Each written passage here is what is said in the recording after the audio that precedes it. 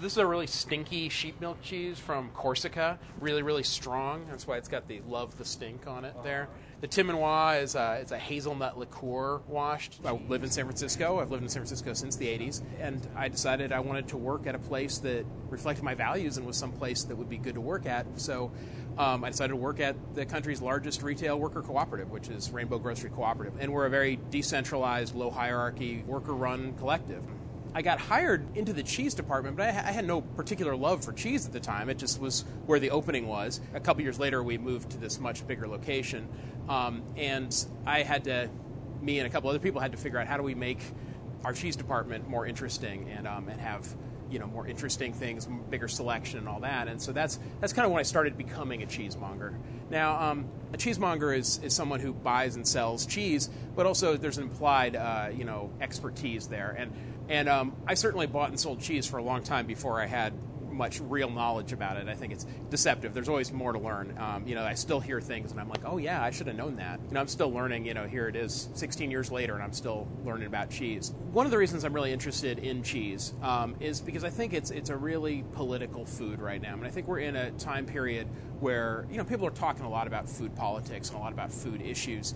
And the reason that cheese in some ways is a more political thing than most is because of the way that milk is priced in this country.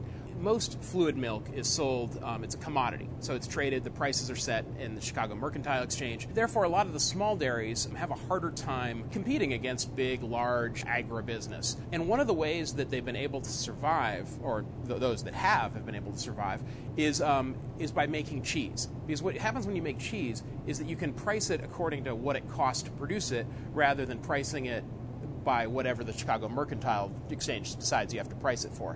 One company that's just doing a really amazing thing is Jasper Hill in Vermont. Their mission is kind of to support small dairy farming in Vermont. They only have about a third of the dairy farms that they used to have up in that area. And so the Keeler brothers at Jasper Hill decided what they would do is help support small farmers by getting them to go from fluid milk to making cheese, so they'd be able to survive. And to do this, they built these aging rooms, and they're helping people develop cheese, market cheese, because they all will say, aged at the cellars of Jasper Hill, below whatever the farm and cheese name it is, and giving them expertise on how to age cheese. And to me, that's a really interesting development to help support small farmers. More and more people are producing cheese in their local areas, and there's a great opportunity for new cheesemakers to be like that person at their farmer's market making cheese wherever they are. And there's a lot of great experimentation and innovation in American cheese right now, and it's really exciting time to be involved in it. I think that the future of cheese is really kind of bright right now. The amount of, especially American, small production, high-quality cheese is just growing astronomically.